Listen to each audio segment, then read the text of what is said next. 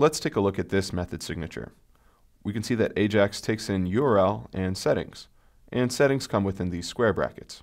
In general, square brackets within documentation means that something is optional. So if we look at settings, we see that, in fact, all settings are optional.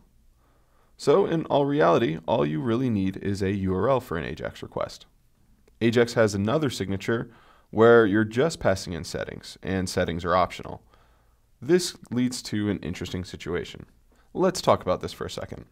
The correct answer to this question is going to be URL, but we can see that with this function signature, we don't even need settings. Settings are in fact optional, and there is no URL. So you actually can call an AJAX request without passing in anything to it, but that would be kind of pointless because while it would succeed, it wouldn't go anywhere, so you're not really doing much of a request.